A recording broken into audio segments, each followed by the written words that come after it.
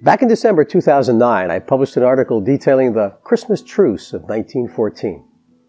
Legend has it that the combatant German and British soldiers put their nationalistic pride aside for a short time and frolicked on no man's land on a battlefield in Flanders at the beginning of the Great War in 1914 for Christmas Day. For 24 hours, they stopped shooting at each other and cautiously walked onto the battlefield to share Christmas carols, exchange gifts, native sweets, and play soccer.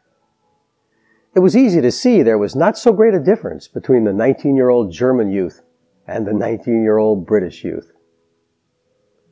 There is a clear indication that under the most extreme circumstances, we can choose to abandon our knower-judger positions, which govern our behaviors, and do what we as human beings, as conscientious citizens, as grown-up children, really want to do.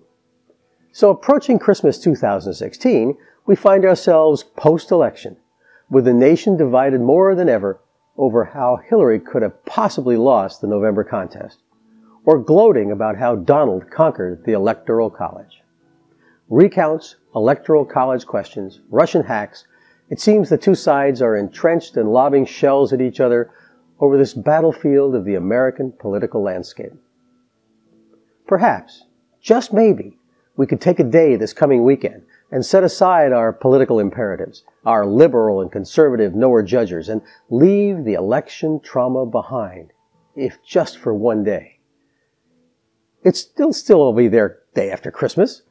Maybe we can embrace our Hillary-obsessed relatives and let go of the stolen election concept. Or maybe we can stop berating Mrs. Clinton for her email naivete and pass the eggnog with a smile.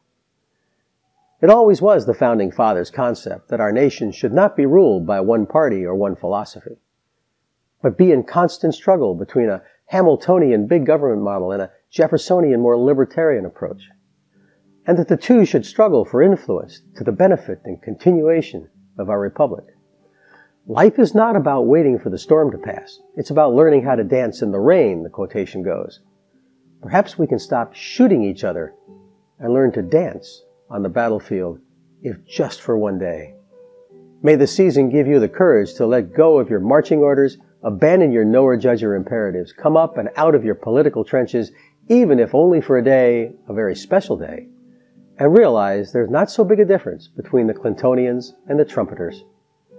May your holidays be at least temporarily peaceful and happy. It's Kim, and this is my Christmas moment of clarity.